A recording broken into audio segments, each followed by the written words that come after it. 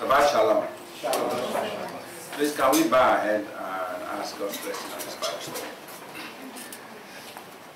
Heavenly Father, Creator God, the Almighty, I am that I am, the one who is, who was, and who is to come. We thank you, we worship you, give you all the adoration and grace and glory for all that you continue to do in our lives. Thank you once again for the blessing and the privilege of seeing another day, another Sabbath that you have made, that we should rejoice and be glad in it. We thank you for all our brothers and sisters in different parts of the world who are honoring today, either by the ability to come together to fellowship, to worship you, or they are doing so in their homes, or fellowshipping with the brethren virtually because of the inability to gather together as you commanded. Father in heaven, as many as are still on their way to different places of worship, we ask that you order their steps safely. And in all that we're going to do today, Almighty God, please inspire us, guide us, and let your blessing be upon us. And at the end of it, we'll continue to glorify your name and go home blessed and enriched and enhanced and empowered for the week ahead to come. We ask all this and thank you, Father, in Jesus' name. Amen. Amen.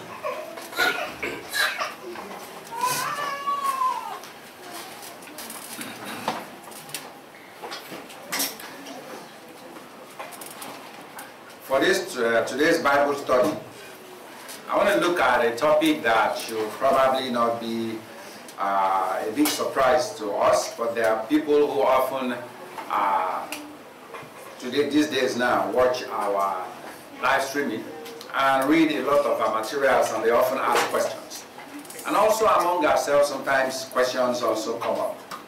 In the last 3 weeks, and even this past 1 week, some of those things come up. And then events that happen around us in our community, in our environment, often makes it necessary for us to revisit things we know before, so that at least we can be refreshed in our understanding and knowledge of them. And perhaps maybe we have those around us who may ask questions of us, we might be in a position to better be able to give an answer of the reason of the hope that's in us. So I want to look at the topic that I've titled, Should Christians Tithe and Give Offerings? Should Christians tithe and give offerings? Majorly, I'm going to be looking at the concept and the subject of tithes as well as offerings. They are two different things, I hope we know. Should Christians today tithe and give offerings? Because it's a growing fad among many Christians today that there is no need for the New Testament Christian to tithe. There are those who believe that tithing is outdated, is old covenant, and therefore not required by Christians. In fact, they'll tell you that Christians should give more than tithes. Not 10%, they should give more. If it's 50%, 60%. Some will use the word bountiful offerings and believe therefore it negates tithes. And then there are those who believe that all God expects of us is nothing but to give tithes. He asks us to pay tithes 7 times a year during the 3 seasons of the holidays. Anything else after that is totally unnecessary. It's out of whack, it's out of sync, it's unrequired. Especially maybe in an environment or an economy that things are not that easy. So we are not required to do more than God has asked of us. Our duty is to just pay tithes, and that's it. Offerings is not necessary. So I want us to look at this critically and study the scriptures so that we can understand what the Bible says. So I'm going to go about it, because it's quite a large subject. I'm going to go about this in a form of question, and then we'll answer the question, and then we'll read scriptures. And because it's a Bible study, I'll appreciate us reading. And I want us to at least be very quick on the take to read. So what I'm going to do is we're going to go the way we normally go, so that maybe it can be better. If I say fastest finger, we probably will have a couple of people always reading all the time. And there may be a little bit of some maybe discordance if you want to do that. So we're still going to go from the front row like that, and then the second row we'll keep going like that. So I'll call out the scriptures ahead so that those who are going to read should please open them quickly. If you know you are not going to read, just quickly tell the next person to open. So the first set of scriptures to open, starting from my right, is Numbers 18. Numbers 18, and we're going to read the number of scriptures from verse number 20 to 32. And we'll be reading it for 4 verses. So the first set of scripture is Numbers 18, verses 20 to 32. The second set of scripture will be Deuteronomy 14 from verse 22. Second set of scripture, Deuteronomy 14 from verse 22. So the first question I want to ask is this, and this one is something I'll answer generally, which I believe we all know. I may not necessarily have to go through the scriptures, but we'll come by and read that as we go ahead. So what is a tithe? A tithe is simply 10% of our income or assets given back to God for His faithfulness, His mercy, His love, and His grace. That's really what a tithe is. It's an expression of thanksgiving, an expression of faith, an expression of gratitude to God for all He has given us. And we are returning 1/10 of our income or assets that we have acquired back to Him. That's what a tithe is. What is an offering? An offering is something we choose to give, again, out of the blessing and gifts that we believe God has given us. Okay? So we pay our tithes because God requires it. We'll come to that later on. So by definition, a tithe is 1/10 of our income that is said to be required by God to be given back to Him for all He has given us. It's an appreciation of His faithfulness, His mercy, and His love and His grace. Whereas offerings are extra to that which God has required of us, of that 10% that we give in, again, abundant appreciation of His grace and His goodness. So the first question, in the Old Testament, were people tithing? The children of God, were they tithing? Obviously, right? Okay? When God gave the law to Moses to give to the children of Israel after they left Egypt, when God wanted to remind them again and formalize the knowledge that He has given to their ancestors, that they may have forgotten because of almost 400 years in Egypt, He included tithing as part of the law. And there were 3 sets of tithes that God asked them, 3 different sets. You need to read the scriptures fully to understand, to see those 3 sets. People who sometimes say we're not required to, or that the tithe belongs to us as individuals, or should only be used by the individual, often are talking about different aspects of these 3 types, okay? So there is a 10% that were given in the Old Testament that is given to the Levites. And please note my words. 10% of income or total, increase is given to the Levites. 10% is kept to attend the Feasts of Tabernacles and the holidays used by the individuals. And 10% once every 3 years given either to the Levites again to be administered, to use to administer relief and welfare to the widows, the elders, or the needy, or administered by the individuals themselves for those purposes, to those around them that they know and are aware of. So let's quickly look at the scriptures now. Numbers chapter 18 from verse 20.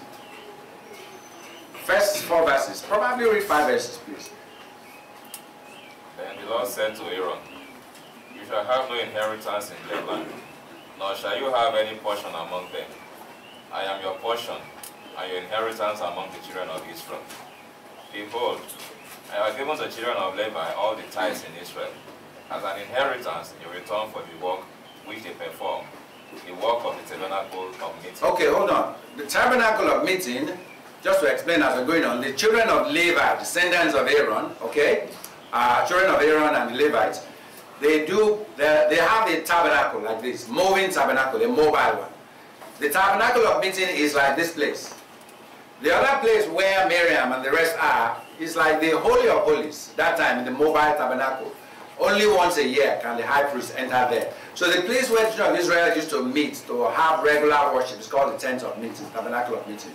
And the Levites are the ones who take care of it, administer it, and look after it. And they also perform various services in that place. So for their work, God is saying here that He's giving a tenth, a tithe of all that Israelites bring together. He's giving it to the Levites as their portion. Continue reading, please. Verse 32. Hereafter, the children of Israel shall not come near the tabernacle of meeting, lest they bear sin and die. For the Levites shall perform the work of the tabernacle of meeting, and they shall bear their iniquity. It shall be a statute forever throughout your generations, that among the children of Israel they shall have no inheritance. So it's only those who are Levites that have the right to actually perform tasks, cleaning, organizing, arranging, and taking care of things within the tabernacle of meeting. Nobody can just do it anyhow. It's just children of Levi. If you study more, you realize that the Levites cannot even do that unless they are appointed, okay, and at least from the age of 20 years or more. Okay, continue reading. 24. For the tithes of the children of Israel, which they offer up as heave offering to the Lord, I have given to the Levites as an inheritance. Therefore, I have said to them, among the children of Israel, they shall have no inheritance. Please, 25 downwards. The tithe of the Levites. Then the Lord spoke to Moses, saying, Speak thou to the Levites, and say to them, When you take from the children of Israel the tithe which I have given to you from them as your inheritance. Hold on. So the children of Israel will give a tithe of all they have, of their increase, to the Levites. And God says He's giving it to the Levites, is theirs. Then God is giving an instruction to the Levites now. Okay? Continue. Then you shall offer up a heavy offering of it to the Lord as a tenth of the tithe. So they are still supposed to give a tenth of that same tithe. So not just are the Israelites supposed to pay tithe, even the Israelites, when they are giving all those tithes, because an increase to them, they're supposed to give a heave offering again. A tenth of that same tithe, the tithe of the tithe, back to God. Continue. And your heavy offering shall be reckoned to you, as though it were the grain of the threshing floor, and as the fullness of the winepress. Hold on, man. So it's not just that the tithes are given to the Levites and it's theirs to do it as they please. Okay? Obviously, it's for the work that they do within the tabernacle of meeting, all the things they have to take care of. But God also requires that they also, even as they take, they must also give a tenth of it as well in the service of that same work. Okay, continue. Thus you shall also offer a heavy offering to the Lord from all your tithes which you have received from the children of Israel, and you shall give the Lord heavy offering from it to Aaron the priest. 29. Of all your gifts you shall offer up every heavy offering due to the Lord, from all the best of them, and the consecrated part of them. Okay, so the best of the offerings, okay? So they're supposed to also give that to God as well. It's a heave offering to God, something they will actually use and burn and use in sacrifice and in taking care of their responsibilities and serving as priests to the children of Israel. Marvelous. From verse 30 to the end. Therefore, next person who's going to read. If you're going to read, you should open Deuteronomy 14 ready, okay? Therefore, you shall say to them, when you have lifted up the best of it. Again, when you have lifted up the best of it. So these heave offerings are given by Israelites to the Levites. The Levites receive it. They will still take out a tenth of it and give it as, or keep it aside also, as part of what they're also keeping aside for the work of the tabernacle. And then they will give the best of those offering again as a heave offering again to God. Okay? The best of it. Then the rest shall be accounted to the Levites as the produce of the threshing floor and the produce of the winepress.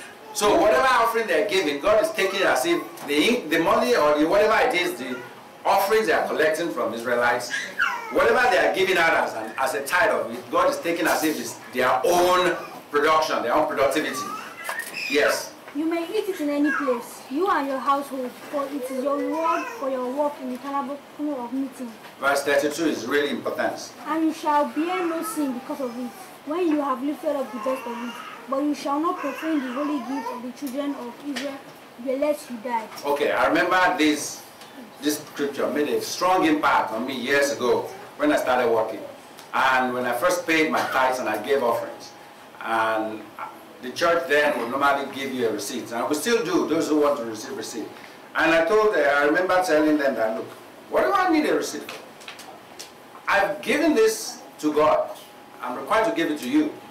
What you do with it is up to you. It's between you and God. I totally know that God is able to take care of and handle whatever it is. If you misappropriate, that's up to God, isn't it? That's up to God. He says, verse 32, you shall bear no sin because of it, when you have lifted up the best of it. But you shall not profane the holy gifts of the children of Israel as you die. The key here is that the Levites receive the offerings, the tithes, okay, from the people of Israel. They themselves also give a tenth of it to use for their work in the tabernacle of service. Verse 22 of Deuteronomy 14.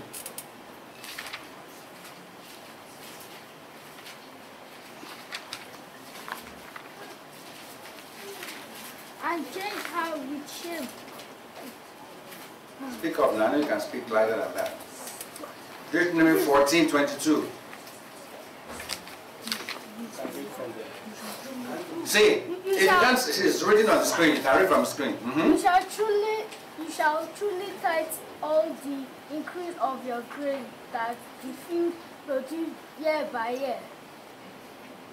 And you shall eat before the Lord your God in the place where he chose to make it.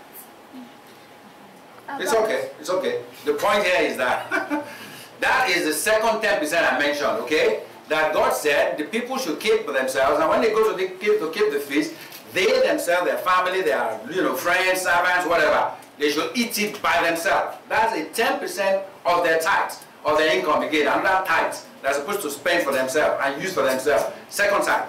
For the third tithe, next person should read from verse 28. That's in Deuteronomy 14. Joshua. 28.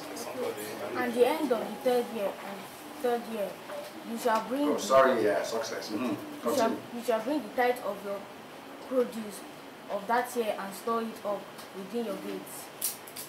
Continue. And the Levites, because he has no portion nor inheritance with you, and the stranger and the fatherless and the widow who within your gates may come and eat and be satisfied, that the Lord your God may bless you and in all the work of your hands which you do. Okay, so that's the third one. Okay, once every 3 years, it tithes again. This time is supposed to be used to take care of the widows, the elderly, and the needy. Okay, those are the 3 tithes. Okay, next question I want to ask and answer is this. So, do we still have Levites existing today? This tithe was supposed to be given to the Levites. These were descendants of Levi, one of the sons of Aaron, right? Of Jacob, obviously, but descendants of Levi, all his children, they're Levites. So, who are the Levites? Do they still exist today? Why should we even be collecting that? Should we still be collecting tithes and offering as a church when the instruction is that you should go to Levi? Okay? Let's look at a couple of scriptures. The scriptures to open here. First of all, I want somebody to open Genesis 14:18. Then, next person you open Psalm 110 verse 4. And the next person, Hebrews chapter 6 verse 20. Genesis 14:18, Psalm 110 verse 4, Hebrews chapter 6 verse 20. Okay. The Levites were the tribe of Israel descended from Levi, as I said, one of the 12 sons of Jacob. And the priests in Israel were a group of men from this tribe. And they are the only ones who have responsibility for serving within the tabernacle and taking care of all the temple worship during the time when the Israelites were in the wilderness. Every priest must be a Levite, but every Levite is not a priest. The priests were selected from among the children of Levi, and they were assigned specifically the task of doing that job. I'm not turning there, but you see, when Paul was talking about Christ in Hebrews 5, he was talking about the responsibilities even of ministers and stuff. He said nobody takes this responsibility upon themselves, but they are actually appointed and given. So somebody cannot come to you and say, you know what, I want to be a Levite, I want to be a priest. Even Christ was assigned by God to do that which he had to do, okay? So those were the Levites. Now, before the Levites came into existence, okay, the concept of giving tithes had already been there. God just formalized it by actually asking the Levites to be the ones collecting it Because the Levites were not just the only people because they are not existing after Moses took them out of Egypt. God decided to let them start giving them tithes. It has been existing before. That is the concept of giving tithes. And later on, I'm not also going to turn there in Hebrews, Paul explained that the children of Levites, while still in their great-great-grandfather's bosom, Abraham, they collected tithes on behalf, they paid tithes on behalf of those who will be receiving it. So the one who's going to actually be the overall high priest, the ultimate forever high priest. We'll come to that later. Let's look at Genesis 14:18. Joshua. Then the Egyptians shall know that I am the Lord. Genesis 14:18. Check on the screen, if it's on the screen, so that we can move fast. Eh? Then Melchizedek. Melchizedek, king of Salem, brought out bread and wine. He was the priest of God Most High. And he blessed him and said, Blessed be Abraham of God Most High, possessor of heaven and earth. And blessed be God Most High, who had delivered your enemy into your hand. And he gave him a tithe of all. Okay. Prior to this place, we've never seen anywhere where God told Abraham, Isaac, or Israel, or even Noah and the rest of them, when God told them he must give a tenth, isn't it? But obviously, Abraham understood the concept of tithes, right? I want someone to open, okay, this is not my notes, but I think we should read it. Genesis 26, verse 5. Genesis 26, verse 5. Genesis 26, 5. Because Abraham obeyed my voice and kept my charge, my commandments, my statutes, and my law. Okay, Abraham obeys my words Voice. and kept my and commandments, statutes, and my law. So there are obviously things God talked to Abraham about that are not all written down for us to see. And obviously Abraham must have known about the giving tithe because he gave the tithe to Melchizedek, king of Salem, king of peace. We'll read later in Hebrews 6:7 that Melchizedek was Jesus Christ, receiving tithes from Abraham. And Levi, the children of Levi, actually also paid tithes to that high priest forever. Now remember that the priests acted as mediators between the children of Israel and God. They were the ones responsible for serving the people, and the only one who once in a year, with the blood of the bull that was sacrificed for the people and on their own, entered the throne of God to be able to actually, appear before God and confess people's sins to God. When Christ died, the veil that separated the Holy of Holies from the rest of the tabernacle of meeting became open. And the scripture says we can all have the boldness to go before the throne of grace to talk to God directly. No more intermediary needed. Which means that in the new covenant, everyone who has the Spirit of God in them is a form of a high priest. Let's look at 1 Peter. Okay, maybe before that, before we go into that, I mentioned Hebrews 6, right? Hebrews 6:20. I mean, Psalm 110 verse 4. Sorry. Psalm 110. 110. 110. Psalm 110. Verse 4. Okay, Psalm 110 verse 4. The Lord has sworn and will not relent. You are a prince forever. Priest. A priest. A priest. Priest. A priest.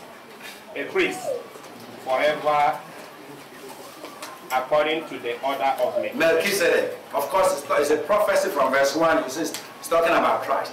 He's a priest forever, according to the order of Melchizedek. Not according to the order of Aaron or Levi this time, but according to the order of Melchizedek. Jesus Christ is our new high priest in the new covenant. And is a priest before God forever. And therefore, all who serve under him in administering and ministering to the needs of the temple, the spiritual temple, the people of God today, are high priests according to the order of Melchizedek. Now, while all Levites are the ones that are tasked with responsibility of accepting tithes, but not all Levites are priests, who therefore are the ones collecting and administering those tithes.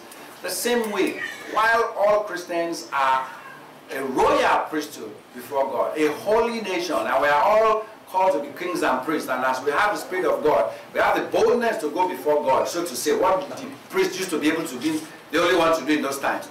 All of us still are not ministers within the temple of God, are we? all of us are not assigned the task of working within the, in quotes, the tabernacle of meeting and the work of the ministry that has been given to the disciples and to the children of God by Christ, isn't it? There are still a group, just as we have a group of people among the Levites who serve as priests, you still have a group of people within that royal priesthood who still serve in that capacity. Let me just quickly ask us to read Hebrews 6:20. Still, Paul was still making allusion to Psalm 110. Hebrews 6 verse 20. Where the forerunner has entered. Okay, don't come. Don't pass. It's okay. Where the foreigner has entered. Where the foreigner has entered for us. Even Jesus having become high priest forever, according to the order of Melchizedek. Okay, so he's talking there about Jesus Christ, the forerunner, who goes. I mean, forerunner means there are more than many people serving and doing this work, right? The first person to go ahead and serve in this capacity is the forerunner. Said Christ entered for us, having become the high priest forever, according to the order of Melchizedek. Now, chapter 7 or verse 11. Ejiro, continue reading. Chapter 7 from verse 11. If you are tired, let Joy read. Therefore, if perfection were through the Levitical priesthood, for under it the people received the law, what further need was there that another priest should rise according to the order of Melchizedek, and not be called according to the order of Aaron? Continue. For the priesthood being change of necessity, there is also a change of the law. For he of him whom these things are spoken belongs to another tribe, from which no man has officiated at the altar. Okay, you read, it's a long scripture. You read the rest of this chapter, you hear Paul is here talking about the fact that the priesthood and the responsibility of serving God's people got transferred from the Levites to Jesus Christ and those who minister under the priesthood of Jesus Christ, according to the order of Melchizedek. That's what Paul was talking about here. So do we have Levites today? In a spiritual sense, the question also should be, do we have Israelites today?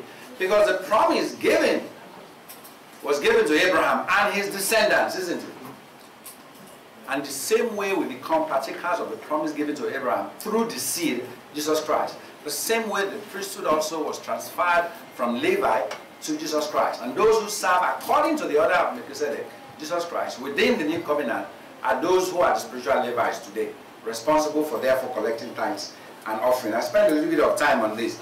The question to now ask is, do we have those responsibilities? Or is everybody in the new covenant, the church of God, are they all Levites and priests? And therefore, since everybody is responsible to collect tithes and offering, then there's no need for anybody to pay tithes and offering. Let me just ask us to read a couple of scriptures to show that there is that same organization and structure within the body of Christ. And there are those who serve within that temple in the order of Melchizedek, according to that order. Okay?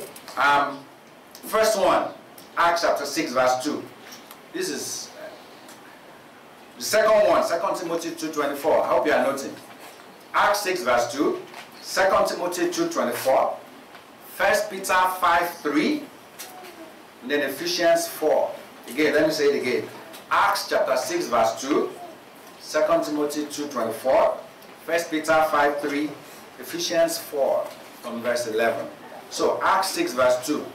This was after Christ had died and the disciples were together and the work was seemingly, the people were seemingly growing. Acts 6:2. Then the 12 summoned the multitude of the You read to 4. and said, "It is not desirable that we should leave the word of God and serve Him.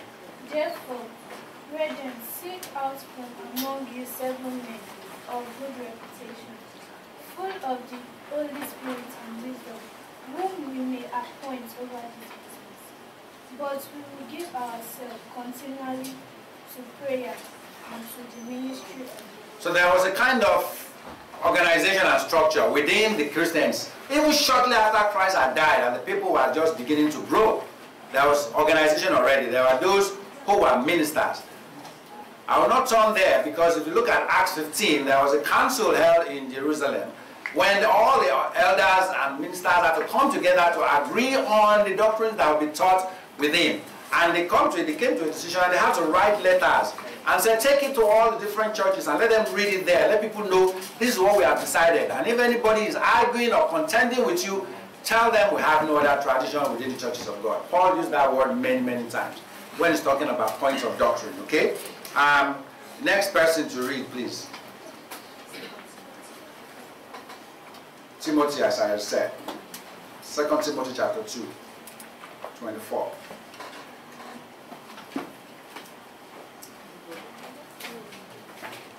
Who's reading? Calvin. I'm supposed to have you read? You should have read before. You read now. Is it not you supposed to read? Sorry, Joy finished reading, right? So you should be Calvin now. And the servant of the Lord was not quarrel, but be gentle to all, able to teach, patient. Read on. In Read on. humility, correcting those who are in opposition. If God perhaps will grant them repentance so that they will know the truth. The point here is that there are servants, isn't it? Within the body of Christ, within the temple of God, within the people of God, whose task is to oversee and work with the people and serve God on behalf of, the church of God, so to say. There are those who are like that. 1 Peter 5:3.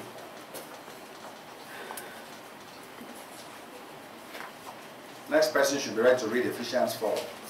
Nor as being lords over those entrusted to you, but being examples to the flock. Continue. And when the chief shepherd appears, you will receive the crown of glory. Obviously, you have a chief shepherd. Then you have other less chief shepherd. Is it not? Sub-chief or lower shepherd. A chief is like saying the lead. Your grandmother, there must be some other people a little bit under, isn't it? Okay? So that's still that structure and there's still that same service that's going on in serving the ministry, serving the people of God under the order of Melchizedek, Jesus Christ this time. Okay? Ephesians 4 from verse 11 to 12. Bobby. So Christ himself gave the apostles... Sorry, next person should open 1 Corinthians 9. Okay, continue. So Christ himself gave the apostles, the prophets and the evangelists, the pastors and the teachers, to equip his people for works of service, so that the body of Christ may be built up. Okay, so you see, within the church of God, there's still that hierarchy. Time will not permit me to go into the different hierarchy. Maybe one day we'll use as Bible study, and they have significance. Different hierarchy within the Levitical priesthood, and the way they serve within the temple of God. That still continues today. 1 Corinthians 9, from verse 1. Here, this is Paul talking and defending his role as an apostle, and his responsibility to actually have the right to be taken care of and be subsisted by the offerings and the tithes that are provided by the body. But he said he chose to not be somebody who is like that. Just like in the church today, you have those who are salaried ministers and non-salaried ministers. And yet there are full-time ministers as well. The same way Paul was saying it. This is a long one, so you have to read quickly. From verse 1 to 4. The next person from verse 5 to 8. Am I not an apostle? I can't hear you. Am I not an apostle? Can we hear? Yes. Am I not an apostle? Am I not free? Have I not seen Jesus Christ our Lord? Are you not my Lord in the Lord? If I am not an apostle to others, yes, that then I am to you. For you are the seal of my apostleship in the Lord. My defense to those who examine me is this: do we have no right to live and hear? He's actually defending his right to actually take care of himself from the tithes and offerings that are provided by the church. That's what he's defending here. Long story. Next person. 5 to 8. Imagine. Can we hear him? Do we have no right to take along the believing wife, as do also the other apostles, the daughters of the Lord and self? He's saying that in the work of the ministry, as he goes around ministry, is it not his right to actually have his wife with him, moving around, be supported by the church? Obviously, the tithes and offerings given by the church, as he goes about doing his job. Because he said Peter and James, Jesus Christ's brother, do the same thing, and probably there are other people who do so. In their work of the ministry as they oversee various churches, they have their wives who go around with them, and they are supported and they are taken care of by the church. He's saying, don't I have that same right? Continue. Or is it only Barnabas and I who have no right to refrain from working? Whoever goes to war at his own expense, who plants a vineyard and does not eat of its fruit, or who tends a flock and does not drink of the milk of the flock. Do I say these things as a mere man, or does not the law say the same also? So what law is it referring to? The law that says Levites have no what? Inheritance, and they're not supposed to own anything, and they're supposed to be taken care of, and all that the children of Israel bring forward as tithes and offerings should be theirs, because that is what, you know, God says is going to be their portion for serving in the tabernacle. Next person. 9 to 14. For it is written in the law of Moses, you shall not muzzle an ox while it treads out the grain. Is it oxen God is concerned about? Or does he say, eat altogether for our sakes? For our sakes, no doubt. For our sakes, no doubt. Exactly. This is written, that he who plows should plow in hope. And That he who plows should plow the work. Should do what? Should plow in hope. And he who threshes in hope should be partaker. Exactly. He who threshes in hope should be partaker of his hope. Exactly. Yeah, continue. If you have some spiritual things for you, is it a great thing if you lose your material things? 12 to 14. Continue. If others are partakers of these, Oh, okay, stop. Toby. If others are partakers of this, right over you, I will not even more. Nevertheless, we have not seen this right, but endure all things, lest we hinder the gospel of Christ. Do you not know that those who minister the Holy Spirit eat of the things of the temple, and those who serve and offer partake of the 14. So the Lord has commanded that those who preach the gospel should be the gospel. Okay, so we do have those who we can say are the spiritual Levites today within the Church of God, who can actually accept the tithes and offerings and administer it in the work of serving God and the people of God and in taking care of the temple. Okay? Next question I want to ask and answer is, what are tithes the same things as offerings? Are tithes the same things as offerings? We will come to see later whether we're supposed to keep it again in the New Testament. Now, to answer that question, I want us to open Exodus chapter 30. The first person will read from verse 12 to 15. Exodus chapter 30 from verses 12 to 15. Then the next person will read Deuteronomy chapter 12, verse 6 and 17.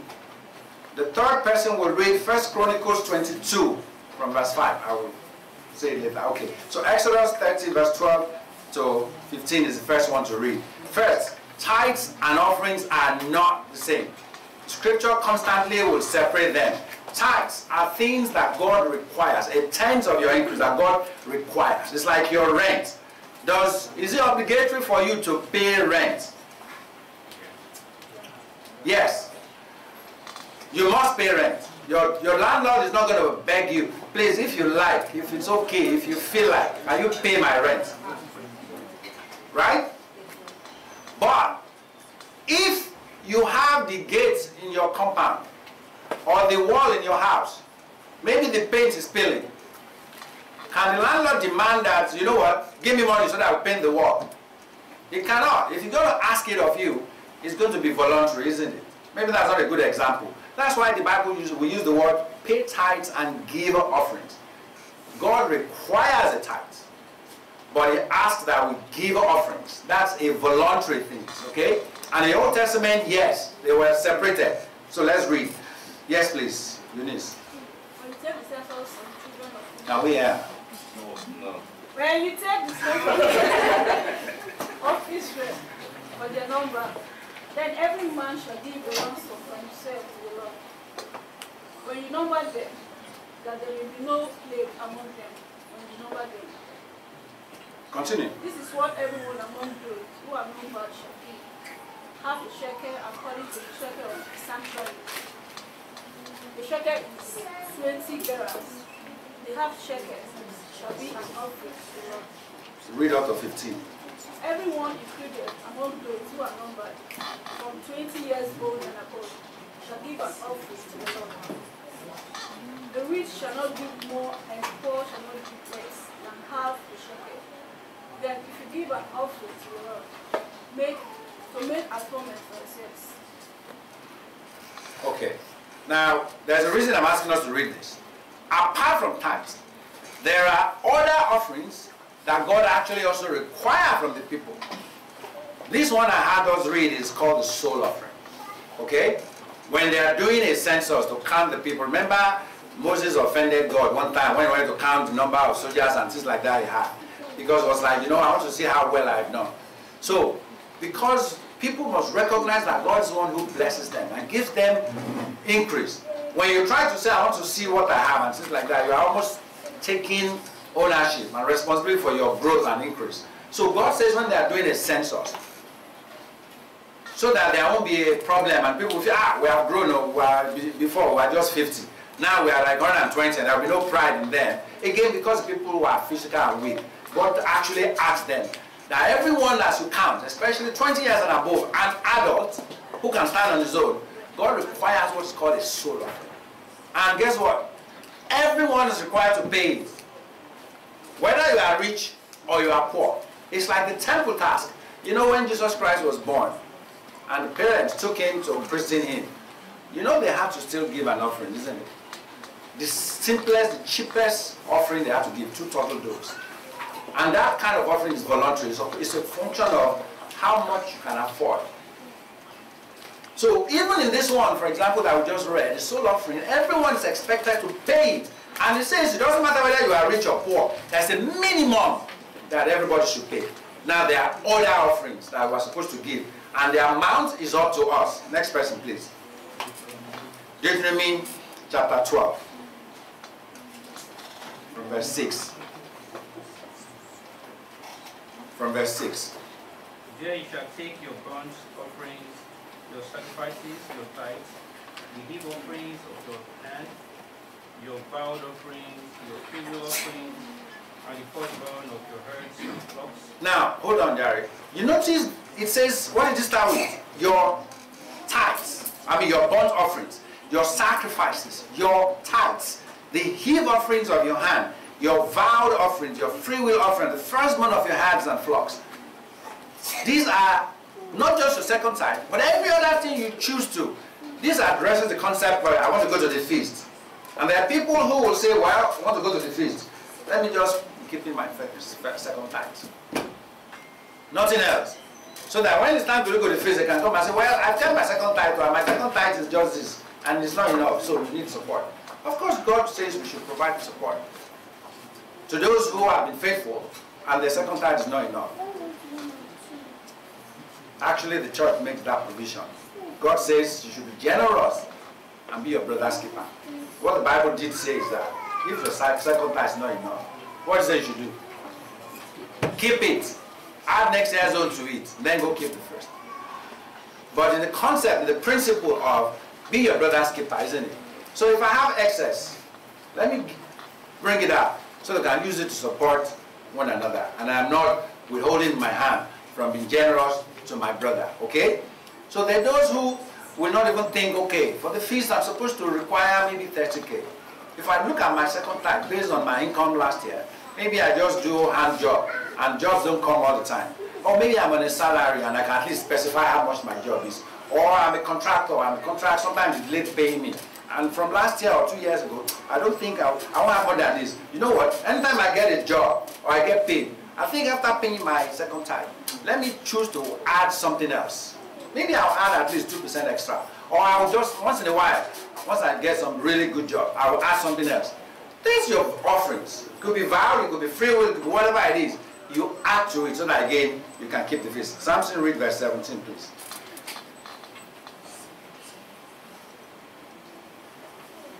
You may not eat within your gates the tithe of your grain, or your new wine, or your oil, of the firstborn of your herd and your flock, of any of your offerings which you vow, of the freewill offerings, or of the heave offering of the hand. 18.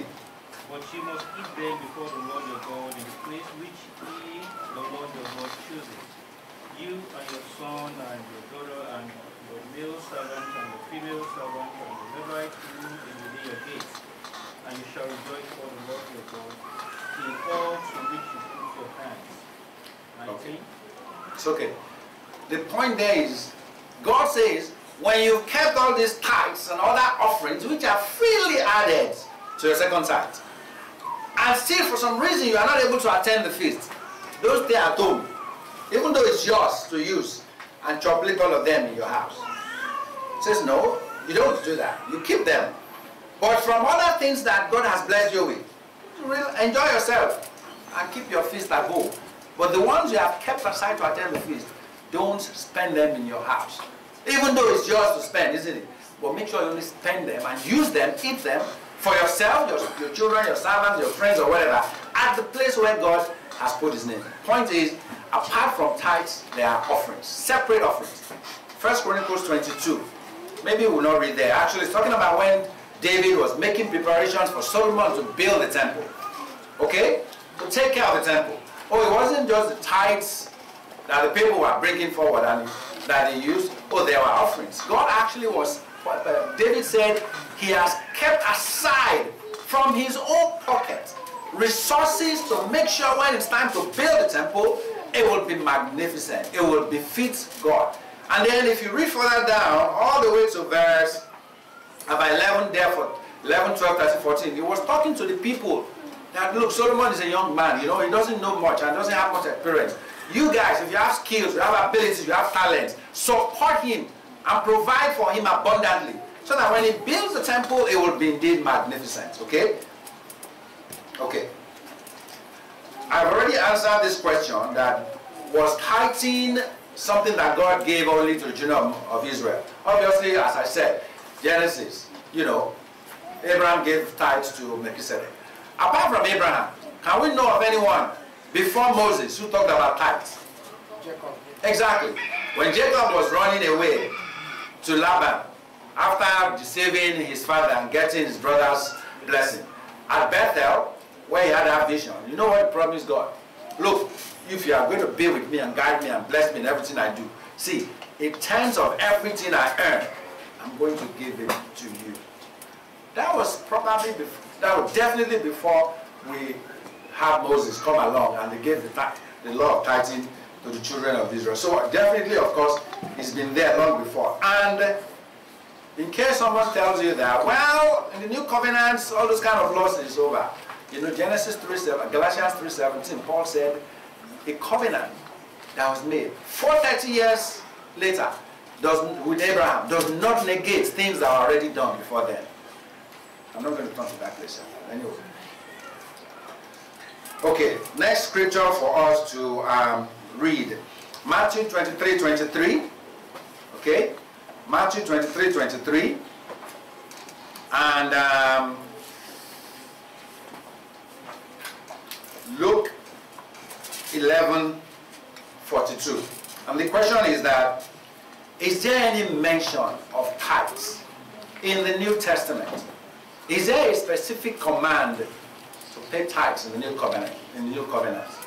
I will answer that question yes and no. There is no specific command in the New Testament that says a tenth of your increase, like you mentioned, you know, in the Old Testament, you must pass across and give to the children of Israel. There's no specific command like that. But yes, Christ himself did affirm that paying of tithes is something that a child of God, a Christian, a believer should do. Matthew 23 verse 23. Matthew 23:23. And then somebody to, next person to open Luke 11:42.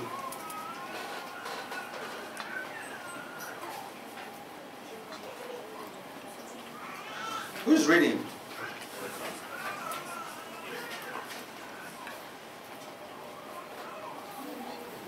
Stella. Woe to you, scribes and Pharisees. We can't hear you. Woe to you, scribes and Pharisees, hypocrites, for you pay tithes and mints and anise and cumin, and have neglected the weightier matters of the law, justice and mercy and faith. These you ought to have done without believing the others and God. Okay, Jesus said these are hypocrites. They are careful to pay tithes of even the smallest herb and tea, but they neglect those who are those things that are weightier, justice, mercy, and faith, isn't it? He said these you ought to have done, which means you're supposed to still be making sure you are careful to pay your tithes without leaving the others undone. I mean, you should be paying more attention to those weightier matters of the law while still not leaving or ignoring paying your tithes.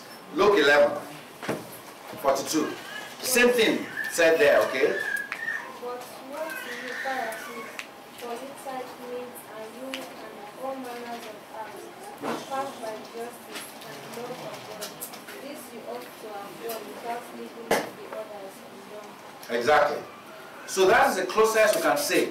But you know, there are so many scriptural principles in the Old Testament that were not specifically cancelled in the New Testament. For example, is there any way anywhere in the New Testament where God said, "Thou shalt make no graven image of anything in heaven and on earth and under the earth or in the sea, and not bow down to them"? Anywhere, or is it written anywhere in the New Testament? Does it mean we can do that in the New Testament? Does it mean it's done away with? Is there anywhere where the 10 Commandments, all 10 Commandments are listed in the New Testament? Actually, there's a place that Jesus and the rich young ruler and also Paul mentioned 1, 2, 3 or 3, 4, 5 and did not mention all of them. Does it mean those parts that are not specifically mentioned in the New Testament are no more responsible for us to follow? Obviously not. Okay, obviously not. The fact that Jesus Christ said that they should be paying attention to mercy, judgment, and faith without leaving the careful attention to paying of tithes undone shows that it is still something we're supposed to do. Okay, in the New Testament, do we see any evidence of them giving offerings? Obviously there is. They gave offerings. And they gave liberally, fully. Okay, we're quickly going to read a couple of that. Philippians chapter 4 from verse 10. Philippians 4:10. Then Philemon 1, 4-7. Philippians 4:10 and Philemon 1, 4-7. Who's reading? Philippians 4:10-14. Oh yeah, who's reading? But I rejoice in the Lord greatly that now at last your care for me has fallen again. Through you surely did care, but you lacked opportunity. Okay, let me read from verse 11. Not that I speak in regard to need, for I have learned in whatever state I am to be content. I know how to be abased, and I know how to abound everywhere in all things. I have learned both to be full and to be hungry, both to abound and to suffer need. I can do all things through Christ who strengthens me. Nevertheless, you have done well that you shared in my distress. Paul was talking about them, that they supported him. They did things for him that were not required, out of their own need. That's talking about offerings, obviously. Philemon, who's going to read Philemon 1, 4-10? Greetings all. Philemon, love and faith, I am my God, making mention of you always in my prayer, adding of your love and faith, which you have towards the Lord Jesus and towards all people. Pause. This Philemon happens to be a fairly well-to-do individual. Tradition says the church in Ephesus frankly meets in his house. He was well-to-do enough that he even had slaves working for him. And Onesimus was a slave who ran away from his house. And Paul was writing this letter to him to appeal to him to take him back into his house. And Paul was saying, this guy, you have been very generous. You have been very good and showing love to the rest of the saints. the rest of it talks about how this guy, okay, maybe read verse 7, please. Who is reading? For we have great joy and consolation in your Lord, because the heart of saints are refreshed by you, brother. Okay. The hearts of the saints have been refreshed by you, brother.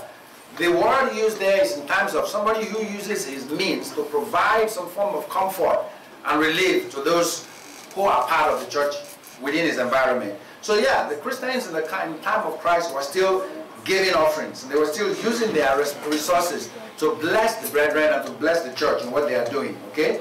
I think we should read maybe one more scripture. 1 Corinthians 9 from verse 7. 1 Corinthians 9 from verse 7.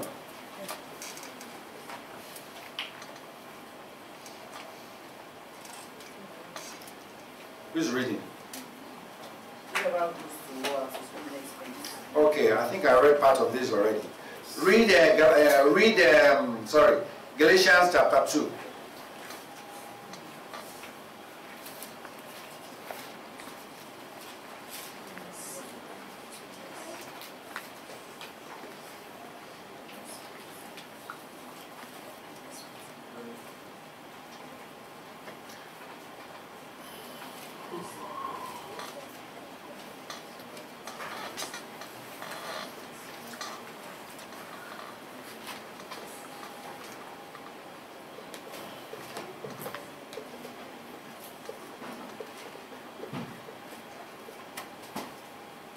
Sorry, Galatians 4.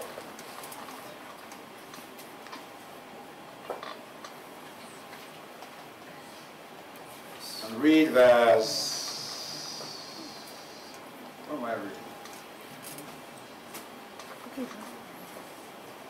Okay, I think I mixed up my notes here.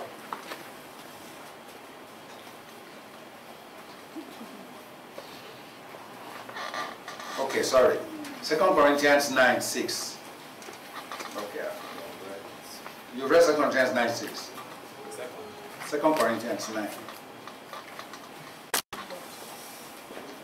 Be careful, giver, for this I say, he who sows sparingly will also reap sparingly, and he who sows bountifully will also reap bountifully. Verse 7. So let each one live as he purposes in his heart, not grudgingly or not necessity, for God loves the cheerful giver. Okay, now this is when they were making collection for the saints. If you read a little bit back, you read what it's saying because of the collections for the saints. And God referred, Paul told them to prepare and keep their gifts, their offerings ahead. It's not talking about tithes here. That's why it doesn't have a certain amount. And he's saying you can give according to your means, okay? Let me just quickly jump. This thing's a little bit round. The question I want to ask next is this. What if someone says giving a tithe becomes a ritual? It becomes a ritual, something you just do by rote. Okay? Does that make it wrong? Just because you are giving a tithe and it becomes a mere ritual. When we come to church every Saturday, isn't it? And we sing and we worship. Does it mean it's a dead ritual? Because something we do, regularly. When you wake up in the morning and you pray, it can actually also be a ritual, isn't it? What differentiates it? It's the heart that is inside it, isn't it? When you do something and your heart is not in it, and your motive for doing it is not one of genuine worship and love of God, then it becomes a dead ritual. We can come to church all we want. We can read the Bible all we want. We can pray all we want. And if we're just doing it by rote, without no good intention, no motive, no genuineness in it, no heart in it, then it becomes a dead ritual. So when you say I'm giving a tithe, it's a requirement that I'm giving, it does not mean it's a ritual. We're simply doing what God has asked us to do. You know how it can become a ritual? My salary or my income, or once in 6 months or once in 2 months or once in a week I get a job and I do, and my income is like 6,750. And therefore my tithe is 670 naira. And I'm looking for 30 naira change so that I can just make, I must give 670 naira. I can't give 700 naira. I'm looking for 30 naira change. And then, if you can't say, brother Success, do you have 30 naira? Can you change 100 naira, 50 naira for me? Because I want to just add 20 naira. So my tithe is 670, but I have only 700 naira. Now it becomes a ritual, and it's of no what? It's of no good. That's when it can become a ritual. So many good things we do that does not have heart, and we do it just because, let me just do it, and because that's when it becomes a ritual. Another question that often comes is, what if I can't afford to give? What if things are so difficult for me? If you can't say you cannot give a tithe, then you are in trouble. You are in serious trouble. Because Mary and Joseph, the parents of Jesus Christ, we don't think about it. There's this movie we should watch, The Chosen. How many of you have started watching The Chosen? It's one of the best movies you can watch that depicts Jesus Christ and the people and the lives of people around him in a more realistic way, unlike the typical story of Jesus that you've seen. Even the representation, it's it's an absolutely free movie. You can download it as an app on Play Store or on the Apple Store. It's available, I believe, on YouTube. It's absolutely an amazing movie, The Chosen. Okay, they're doing season 3 now. The parents of Jesus Christ were so poor they could not even afford to give a proper thanksgiving offering for the fruit of the womb. The child that opens your womb is supposed to give an offering actually to God, for that. They had to give the minimum possible, just 2 turtle doves. But they still gave it. They could have said, we're poor. And this is the Lord. I mean, it was God who told us the child was going to be big. We can't therefore afford to. Tithing is not to be given because we have enough or because we are stable. It's an expression of faith in a God who is the provider. We know the story of the widow's mite. I'm not going to read it. There are people who enter the temple, and these are even offerings that they're giving, right? People were out of their excesses. This guy had 100,000 in the bank account, and he came and he's giving 5,000 as offering. Easily, no big deal. And a poor widow came in. Could she afford to give? She couldn't. From the story, Jesus Christ said her giving was more sacrificial and acceptable before God than all those people who had. The concept of we can't give because we don't have enough shows a misunderstanding of who provides for us in the first place and who gives us in the first place, and the one who gives us the ability to produce wealth. Okay? I'm not going to go into all the scriptures on that. What if you also choose not to give? It's difficult, but I'll give later. Okay? In the instructions of the Levites were told to take the best and give it to God. Later on in the sermon, I will address some topic. There is something for taking off the top, the first fruits, and giving it to God. There's something for that. You don't give God the dregs. You don't give God the remains. It's like you cook food, and there's a governor coming to meet you, and you have the food. This is the whole food here. The governor sent you money. I'm coming to visit you, okay? Take this money, make food for me. And then you make the food and it's there. And then you take out all you want. Give your wife, give your child, give everybody else. You now leave the remaining part of it. Say, now what is left now? Okay, this is almost about 1/10 of what I have given. Let me give it to the governor. You don't take out of the bottom. That's why in Malachi 3:8, I'm not reading there, God says, you guys are robbing me. And he says, what way, how can we rob you, God? He says, you are robbing me in tithes and offerings. You are robbing me, he says, in tithes and offering. A place in Exodus says, don't even delay to bring your tithes into the storehouse. There are those who will feel, I don't think I have this thing I want to do this week or this month or until when I get the next income. I'll pay my tithes, together. You don't have the right to do that.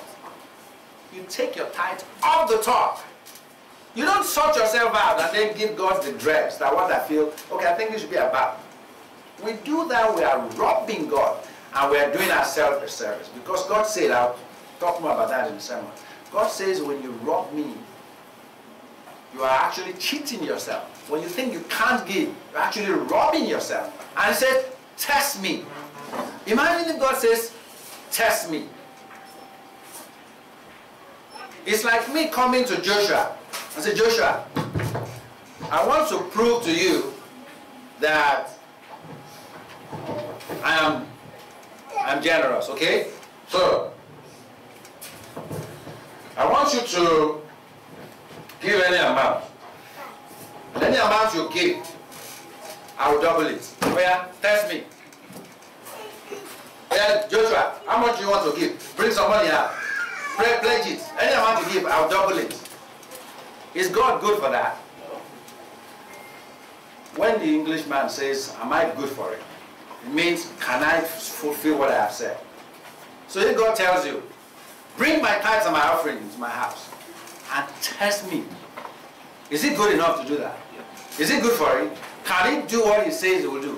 He says, if I will not open the windows of heaven and pour down to you, is God good for that? Is his word good enough to say, test me? We can't afford not to tithe. We can't afford not to give offerings. Bottom line, conclude.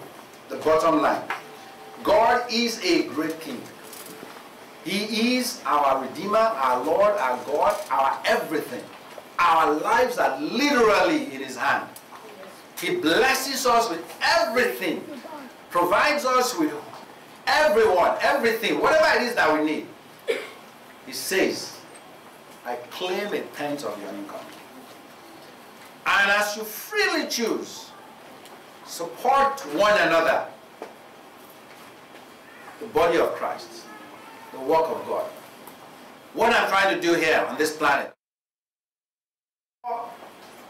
resources, your time, your energies, your increase in whatever form according to you. And he says, if you do it sparingly, then you will reap sparingly. If you sow sparingly, you will reap sparingly. If you give generously, then I will give you generously as well. Offerings, as much a requirement by God as well as tithes. Except that tithe, he demands it. And offerings are things we give. You know what Christ said about the unprofitable servant? Raphael, you agree, right? You know what the unprofitable servant is. He just did like this. He did like this. Yes, I know. The unprofitable servant. When you have done what is asked of you, what Jesus Christ said? Tell myself, I am an unprofitable servant, because I have only given that which I am asked of. What is my duty to give? So Christians are required or expected to pay tithes and give offerings. But because it is a function of faith, we cannot mandate, we cannot demand that people do it. And keep chasing people up and down. Have you given offering? Did you pay tithe? How often do you give offering? We can't do that. Because it's a function of personal faith and relationship with God. Whatever is not of faith, it is what? It is sin. But God does attach blessings to those who recognize his laws, his will, and they do the needful because they recognize his sovereignty in their lives. Do we have questions? Do we have questions? Okay. We will start the service by 12:30. Okay?